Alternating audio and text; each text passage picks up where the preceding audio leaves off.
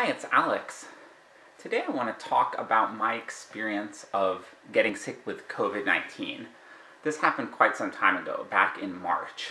And before I talk about my personal experience, I want to heavily emphasize that COVID is a very weird illness, and it seems to hit a lot of people very differently from each other. I've talked to a lot of people who've had it, including people I know personally and people I've met through online support groups. And people are all over the map in terms of what symptoms they experience. So my experience is by no means typical, and in a sense, there is really no typical COVID experience.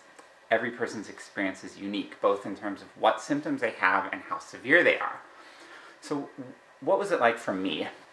For me, the first day of any sort of symptoms, something was up, but it was almost imperceptible.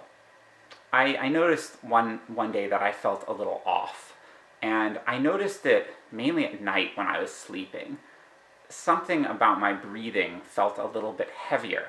I had no other symptoms other than it felt like it took a little bit more force than normal to breathe. And I noticed it because it was a sensation I had never felt before in my life. I have never had any experience with asthma or with anything really that hinders my breathing, with the exception of having a cold where there's stuff blocking the breathing.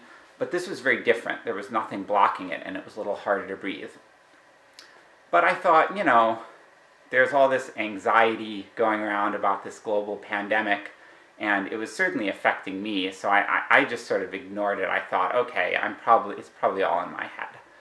And the next day, I felt this way a little bit throughout the day, but it wasn't particularly strong. And then at night, I went to bed and I felt kind of the same way, and I wasn't really able to sleep. I think I maybe got a little bit of sleep, and then I was awakened by the same sensation, but intensified an unbelievable amount. I just struggled to breathe, and it was a horrible feeling. It's hard to describe, but I was basically sort of panting and gasping for breath, and my breathing suddenly felt painful. And this feeling came on suddenly. I remember taking a breath, and it was sort of hard to breathe, and then the next breath felt like I was breathing in shards of glass or something. It felt very painful. And thankfully that pain sensation subsided a little bit, but the next 8 hours were probably the most difficult 8 hours of my life. It was, it's hard to talk about. It's very uncomfortable. I felt like I was suffocating when I was lying in the bed, and I sort of rolled around a little bit, and it was so uncomfortable. I stood up, and I found that when I sat upright and stood up, and sort of held my torso more open, I was able to breathe a little bit more easily. I ended up going into the bathroom and sitting on the toilet, and I kind of had this moment of, I don't know, a realization that when I leaned forward as if sitting on the toilet, at the time I actually was doing that, leaned forward with my elbows on my knees, it was easier to breathe in that position. And I spent a lot of the night in that position. I was not able to sleep much at all. I want to emphasize, at the time, there were all these things going around in the CDC about what COVID symptoms were, and they were heavily driving in the idea of fever, dry cough, and shortness of breath. Now, I definitely had shortness of breath, but those other two symptoms, I didn't really have them. I took my temperature that night, and it was 99.4, and at one point it got up to 99.6, which is really not a fever, or barely a fever. I think it's probably below the threshold most medical guidelines set for fever, so I would be considered to not have a fever. And I had no cough. I was not coughing at all that night, just zero. Really, the symptoms were all focused in my breathing. I did notice a few other symptoms that were sort of weird. My heart was racing, and it's really hard for me to know how much of that was the stress on my respiratory system and possibly my cardiovascular system too. It's hard to know how much of it was that physical stress and how much of it was anxiety. And there's no way to figure this out. But I know that my heart rate just wouldn't go down. It stayed above 100 beats per minute, even when lying down, and it got up to about 114. The other symptoms I noticed is I felt oddly hot and cold, sometimes at the same time. It was very different from having the flu. People keep describing COVID as a flu-like illness, and it was not flu-like at all for me. I've had the flu, I think, 4 or 5 times over my life, and the flu, it just really knocks you out for maybe about 2 days. I get high fever, I get chills, and then later when my fever falls, I start feeling warm again. But this wasn't like this. This was like feeling hot and cold at the same time. I got a weird tingling in my extremities, my hands, forearms, and my feet would start tingling as if they were falling asleep. At one point, it was even hard to put my full weight on my one leg. Very strange. But at the same time, I was not exhausted the way I am when I have a flu and when I have a high fever. I had energy in my body. I would get short of breath trying to do anything, but I still had the energy to physically walk around. Another thing that I noticed, I had absolutely insane levels of thirst. I just could not get enough water, and I kept drinking water, and I tried to eat some salty foods like pretzels and things, even though I didn't have much appetite, just so I didn't get completely depleted of electrolytes.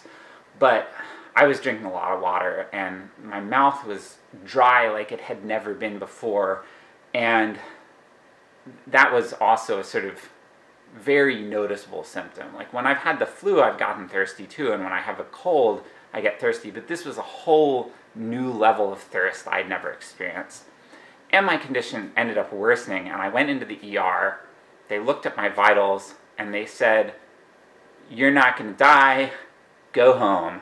So I spent my whole time with this illness, struggling with it at home.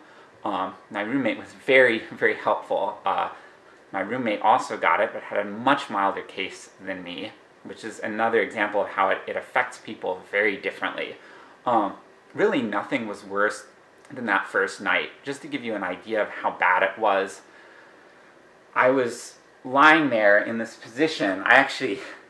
Owl helped me get through it because I really struggled to get physically comfortable, and I found that when I put my legs like this, for some reason it made me feel better. I don't know why, but I was sitting there struggling to get through every moment, really, and just breathing. That was all I could do, is focus on the next moment. How am I getting this next breath? Because it was very, very difficult. I was having to work really hard to open my chest to get each breath. It was very uncomfortable. And I just sat there just dreading it, and I'm thinking, like, when is this going to be over? Am I going to get better or get worse enough that I can go into the hospital? I mean, what's going to happen? But I just sat there, and it seemed like 2 hours had gone by, and then I looked at the clock, and it had only been 3 minutes. And I'm just like, oh, like, and I spent about 8 hours like that. It was, I'm very glad to be done with that episode of my life. After that first night, it was never that bad. The second day I felt much better. My breathing got a little bit better. An interesting thing happened though. Sometime the second day, I had this just pain all over my torso, and it felt like I had been used as a punching bag, like bruising feeling, just all over. And it was, again, really intense. It was the most intense muscle pain I've ever felt. Very, very different from having a flu. When I have the flu, my muscles ached, but it would be all throughout all of my muscles. So I'd feel aches in my arms and my legs and around my torso, neck, whatever. And this was really only concentrated around the torso. It was very different. Thankfully, that punching bag sensation didn't last too long. I'd say it lasted less than a day, and it never came back as intensely. I've had on and off a lot of chest pain since then, but really it was that second day that aspect of the pain was worse.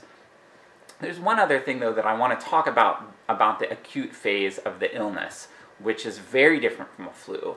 It did not follow a linear recovery. Like when I get the flu, it's like you feel awful, maybe about 2 days, and then you get a little bit better, and then a few more days you're even more better, and you just sort of recover from there.